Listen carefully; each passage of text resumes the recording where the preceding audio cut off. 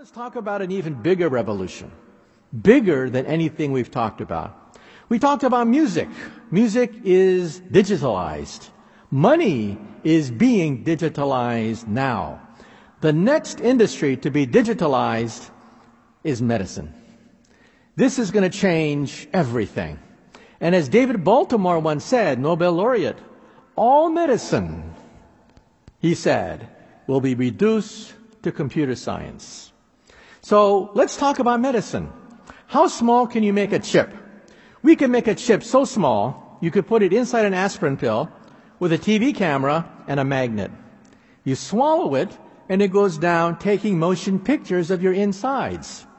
Because we all know what middle-aged men fear the most. Middle-aged men fear the C word, colonoscopy. And this gives new meaning for the expression Intel inside. In the future, Intel will always be inside.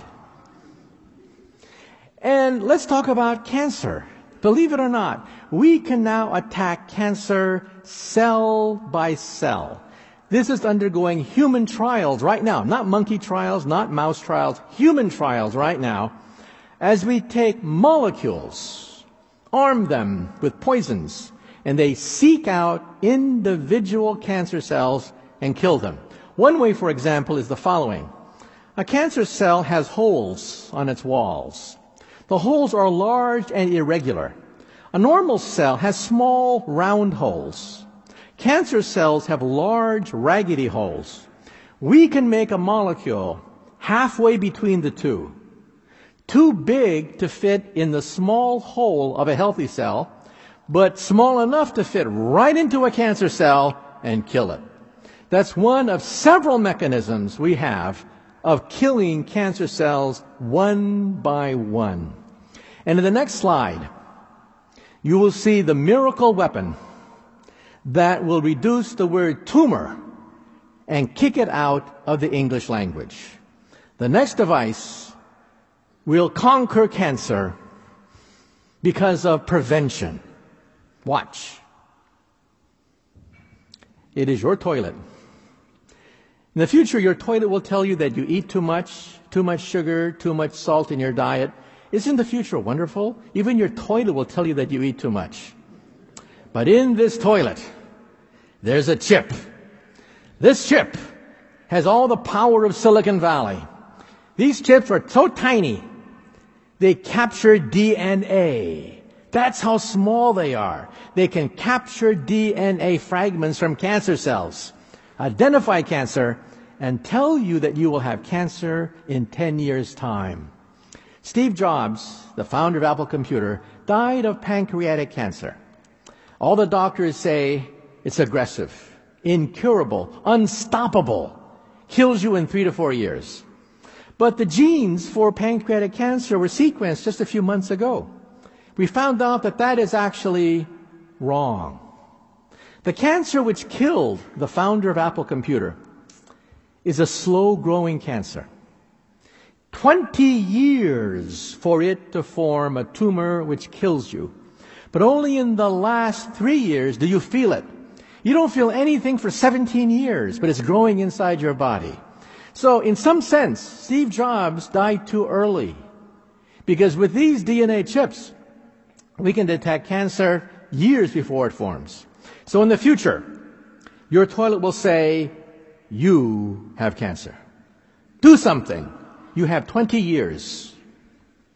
And in the future, by the way, we can also make mirrors in your bathroom. Bathroom mirrors with DNA chips. This already exists. You blow in it. And when you blow on it, it detects the moisture and calculates if you have a mutated P53 gene implicated in 50% of all common cancers. Your bathroom mirror will tell you if you have lung cancer. The word tumor could disappear from the English language. And MRI scans are like the tricorder of Star Trek. But MRI scans are huge. MRI scans are huge, gigantic. Why? Why do MRI scans have to be so huge? And the reason is the magnetic field has to be uniform. These are called Helmholtz coils. They have to be extremely uniform. But we can use computers to compensate for a weak, irregular magnetic field. In Germany, 2 physicists invented the world's smallest MRI machine, fully operational, and it's the size of a briefcase. Scientific American interviewed these German physicists, and they said, how small can you make an MRI machine? And the answer is this big. You will have in your cell phone more computer power than a modern university hospital today. And you will have it very soon. The power of an MRI scan inside your cell phone according to the laws of physics. And what will we do with this information? We will scan your DNA. Today it costs $1,000 to have every single gene in your body listed. This is an owner's manual for your body. Your laptop, your PC, they all have an owner's manual. Everything you have has an owner's manual except for one thing. You have no owner's manual. You will have that owner's manual. And what will we do with it? We will grow organs of the body as they wear out. This is an ear. It's made out of plastic. It's biodegradable. You take cells from your own ear, stick it inside, they proliferate, forming a perfect ear, then the plastic dissolves. This is bone on the left. We can now create almost unlimited quantities of bone. This is cartilage on the right. Ears, noses on the right. And this is the first bladder. An entire bladder grown from your own cells. We can grow heart valves, blood vessels, bones, skin, cartilage, noses, ears with today's technology. And in 5 years' time, we hope to grow the first liver. So in the States, I always say, for you alcoholics in the audience, take heart. We will grow new livers of the body. So, as I tell my American audiences, drink up. And even the brain, we're now beginning to crudely image the brain as it thinks. This is the brain on the left as it tells the truth. Not much happens. But when you tell a lie, your brain lights up like a Christmas tree when you tell a lie. Because you have to know the truth, you have to create the lie, and you have to calculate the consistency of the lie with all the previous lies you've been telling all these years. That's a lot of brain power. And we can now hook up at Brown University a stroke victim who is paralyzed. We put a chip right here at the sensory motor cortex, stick it to a computer, and this person who is paralyzed can now play video games, surf the web, write email, answer email, do crossword puzzles, and he is paralyzed. And here's my colleague, Stephen Hawking. He can only blink.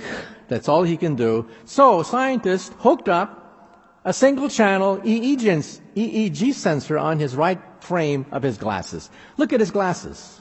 There's a single channel EEG sensor, picks up brain waves, and allows him to communicate with the outside world. And then, of course, the aging process is the big one. Is it possible that we can stop the aging process? Well, at the present time, probably not.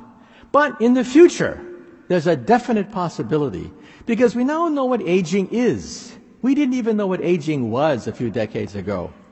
Aging is, in one word, error.